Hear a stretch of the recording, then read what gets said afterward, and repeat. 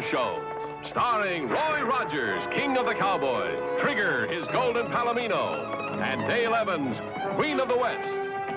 With Pat Brady, his comical sidekick, and Roy's wonder dog, Bullet.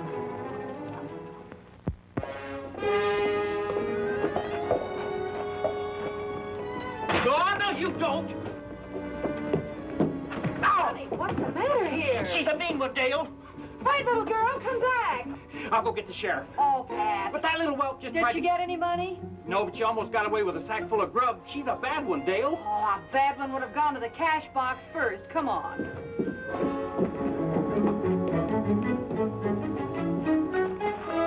She's heading for the North Range. Pat, pick up the sheriff and follow me. Pick up the sheriff?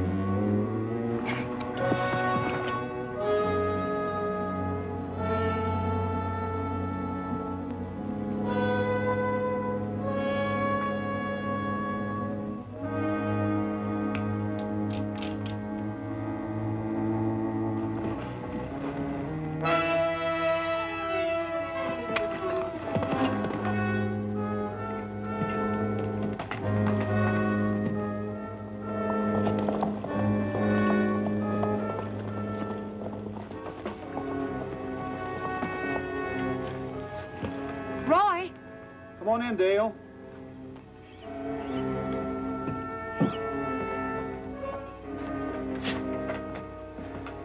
Who is he? I don't know. I got here too late to ask.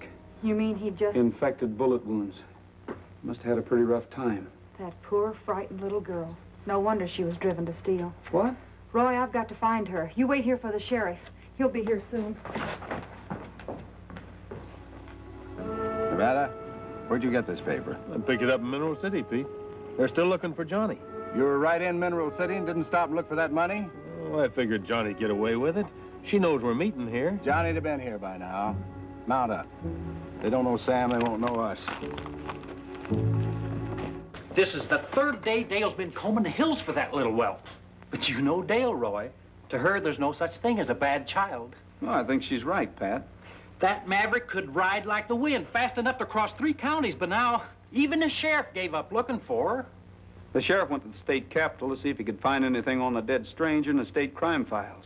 He left me in charge.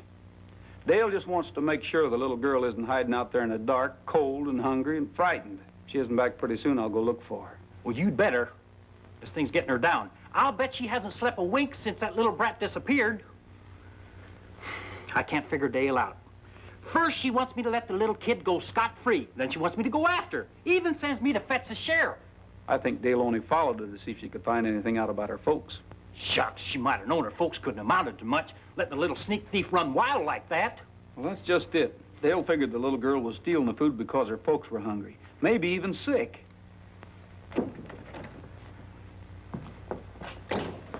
Well, it's about time. Well, I found the horse she was riding. It was in a gully and its leg was broken. She can't get very far on foot. Roy, maybe Bullet could pick up her trail in the dark. Maybe you can, but you won't be there to see it. You have to get some rest. And I have some questions I want to ask that little girl for the sheriff. No, Roy, wait. That child can't be in very good shape. And besides, you wouldn't know how to handle her. It's no use, Dale. I have to find out why her father's on the run. How do you know he was on the run? He could have been cleaning his gun and shot himself accidentally. In the back? Pat, you see that she gets some rest. Come on, Pat, let's get cleaned up around here. Now, Dale, you heard what Roy said. Well, I don't care. I can't rest till I find out what happened to that little girl. At least we could...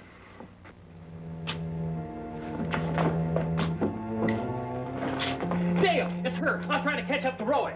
No, Pat, wait. This child's burning up with fever. Take her upstairs, and then you go for the doctor. Hurry now.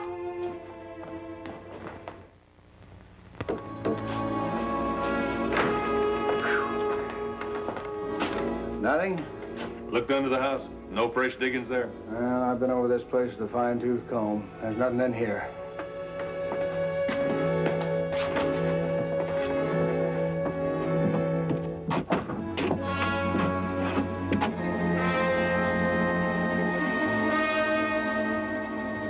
Don't give him a good look at it.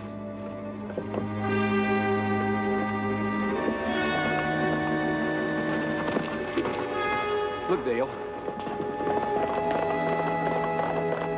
I think those two need checking up on.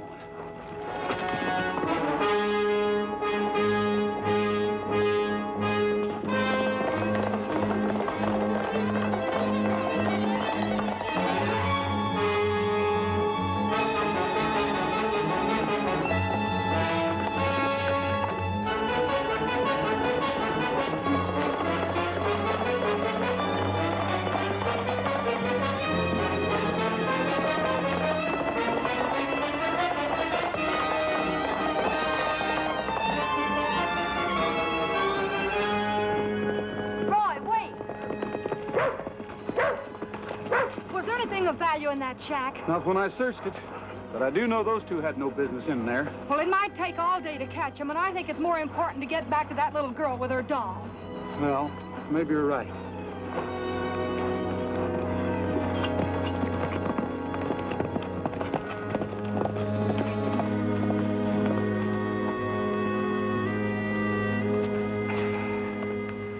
Well, what's next, Pete?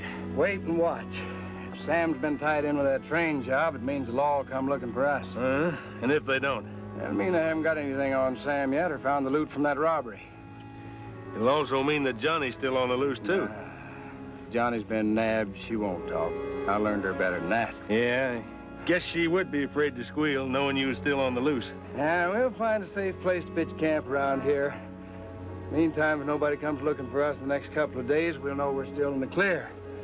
And you and me are just going to be a couple of curious strangers passing through the town of Mineral City. There now.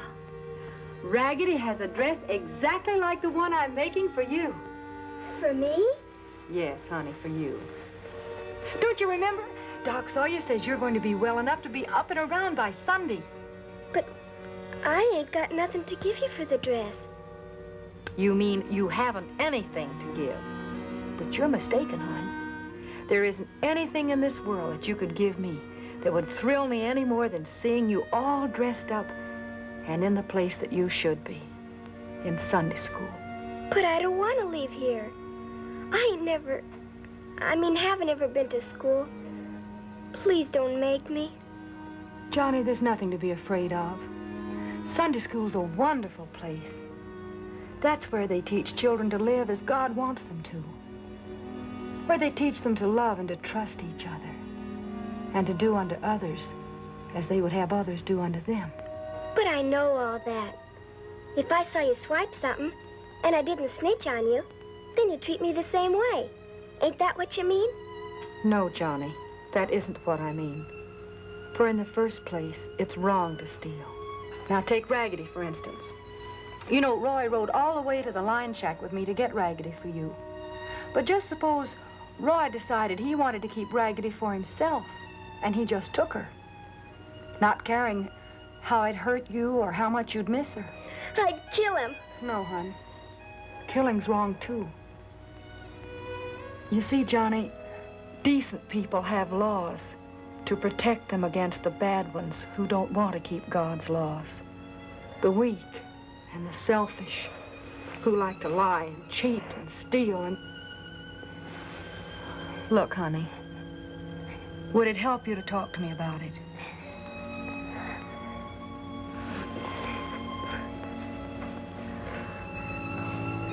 I'm sorry to upset you, hon. You don't have to talk about it. Just rest. It's all right.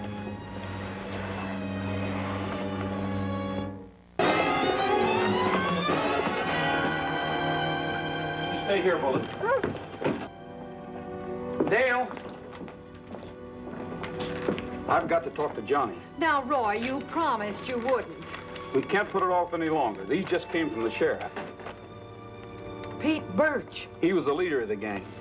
But this one's for Sam and Joan Birch. The description fits Johnnie and her father perfectly. You see, Johnnie faked a fall on the baggage car platform and drew off the guards. And the Birch gang moved in and... Hey, this fellow's face is familiar. Why, sitting at that table right over... Johnnie! Hold it. Lift your guns real easy and toss them back at the counter.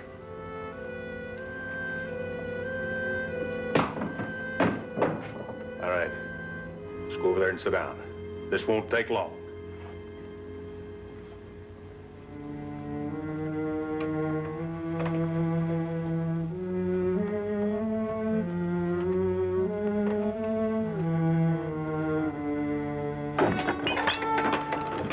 Don't ruin it now, Johnnie. I flirted with a rope coming after you. You gonna take it easy? Pete, you've got to get out. The law will find you here. And I was looking for you, too, kid. Where are your duds? In the closet. But I'm not going with you. I've been sick. I can't ride. You let me worry about that. Now that Sam's gone, you're my kid now. I wouldn't be your kid for all the... Johnnie! It's a pretty nice place, isn't it? I like it here, don't you? Don't be a fool, Johnnie. They must suspect your old man was on the run. They're only being nice to you because they want you to tell him why. No, that's not true. Dale Evans says I don't have to tell him anything that I don't want to. Well, this Dale Evans must be a regular little mother to you, huh? Kind of sounds like you love her too, doesn't it, Johnnie? All right. What do you think it'd do to her if she used to find out you're Sam Birch's kid? Pete, you wouldn't tip her off. No, Pete, you couldn't. You told me that squealing was the worst thing I could do. You said that squealing was the last thing you'd ever do to anybody. You, yourself. Pete, please. Coming with me, Johnnie? Yes, Pete. I'm coming. Doggone it. Any other time, we'd be swamped with customers. Mister, you better stop wishing somebody comes through that door. You too, lady. I thought you said this wouldn't take long.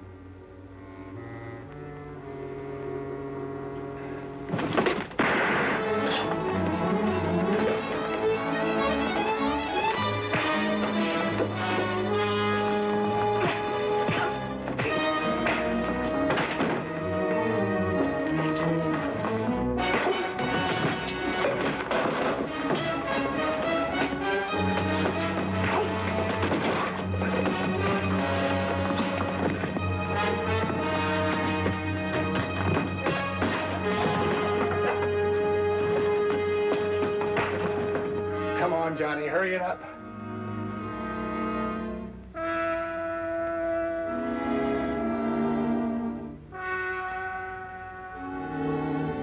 Come on. Wait a minute, Pete. Of all the fool kids.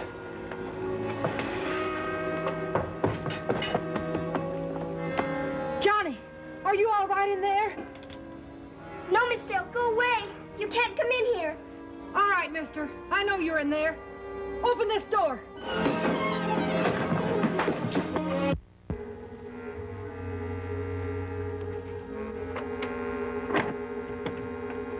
Walk in with your hands at your sides, or I'll let the kid have it. Drop your gun.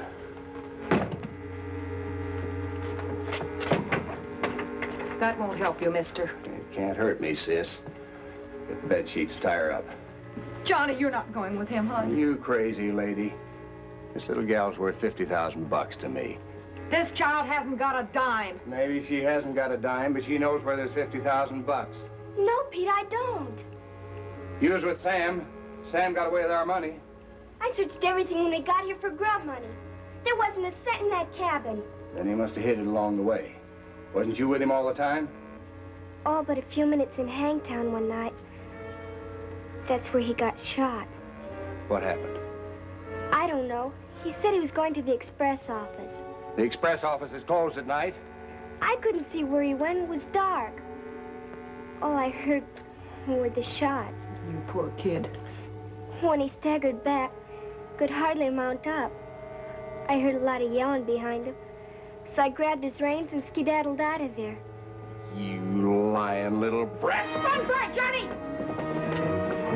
Stop or I'll shoot. Take that gun out of my back. You don't shoot your own kin. You touch Miss Dale again and you'll see. I was only going to put her out a while. How else do you expect us to get out of here? We'll take our chances. And remember, you taught me how to use a gun. You've learned a lot of things here that he didn't teach you, Johnny. They're not for me, Miss Dale. You don't know who I am.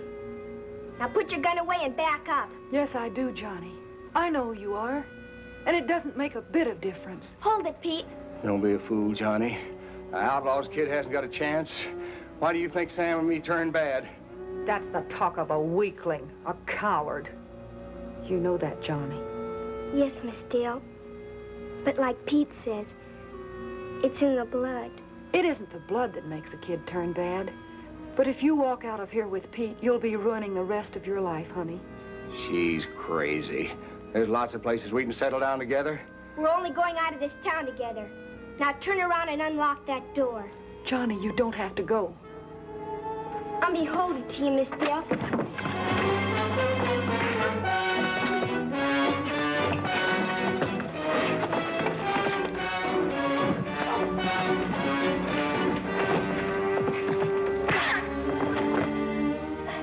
Roy, you didn't get here any too soon. Is she all right? Yes, but this was just too much for her. She's still weak. Your dear sister passed away, and especially for taking little Joan with me. But Johnny was all I had left, or cared for, and Pete promised to love and protect her as his own. I should have known a crook couldn't be trusted, shouldn't I? Yes, it wasn't long before Johnny was cooking and cleaning and scrubbing for the gang, and Pete was filling her little head with hate for all the good, clean, decent things her mother wanted her to live by. You're wondering why I didn't take Johnny and run away, long before he decided to use her in the relief train robbery. But I knew Pete was a killer, and that I'd have to live long enough to see that Johnny got a clean, safe break. You're a good Christian woman, Maggie, and I know that you and Johnny will learn to love each other. All I hope is that Johnny will forget me in time, and that what I'm going to do in Hangtown will tip the scales just a little against all... Stop it. I don't want to hear anymore. But, Johnny, you haven't heard what your daddy did in Hangtown. I know. He got shot. Yes, someone saw him at the express office vault. It was dark, and they thought it was robbery. But when they opened the vault the next day, they found 2 saddlebags containing the money from that train robbery.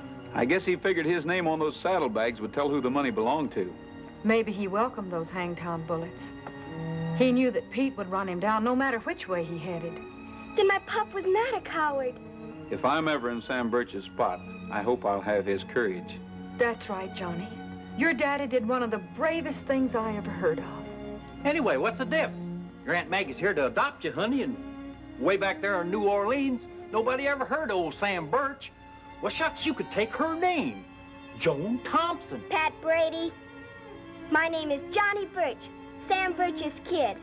And remember that, Pat Brady. All right, all right. That's the spirit, Johnny. Yes, Joan. We're not going back to New Orleans. I'm going to move to Mineral City, where I know you've got friends. Your aunt's right, hon. You'll find that being with friends is the greatest happiness you can have. And by going to church and learning about God, you'll learn to put all your problems in His hands. And then it will be easy for you to distinguish between right and wrong. Johnny, here you'll grow up with love.